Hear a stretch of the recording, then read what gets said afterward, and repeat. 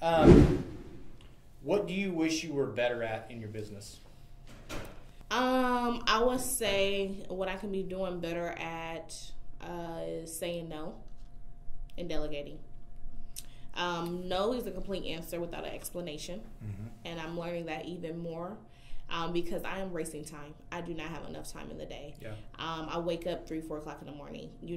There's some days that I'm putting in 16 hours, and within that is that now I have to say no to more meetings.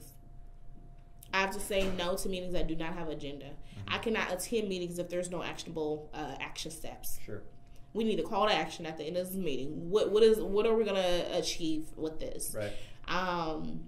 So I need to do that better, saying no, and then also delegating.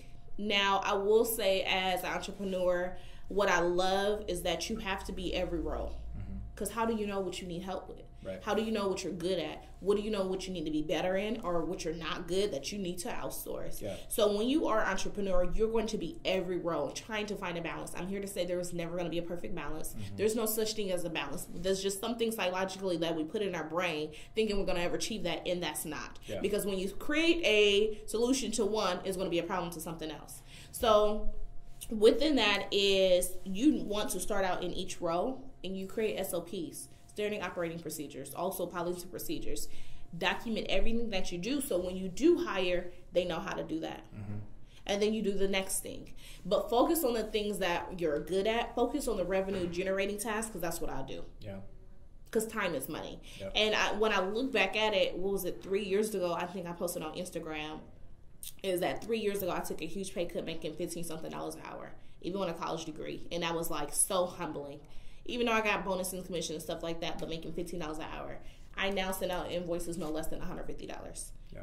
I don't tell, when you start a job, they tell you how much you're going to make. No, I tell people how much you're going to pay me. Yeah.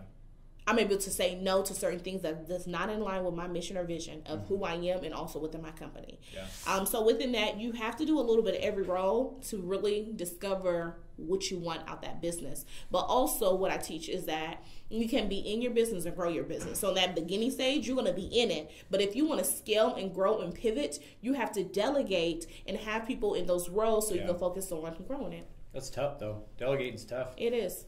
Because they may not do it the same way you do, or they may mess up, or... Yeah, I've been facing that sometimes. So inflation and labor and all of this that's going on, so yes. Yeah, it's tough. Yeah.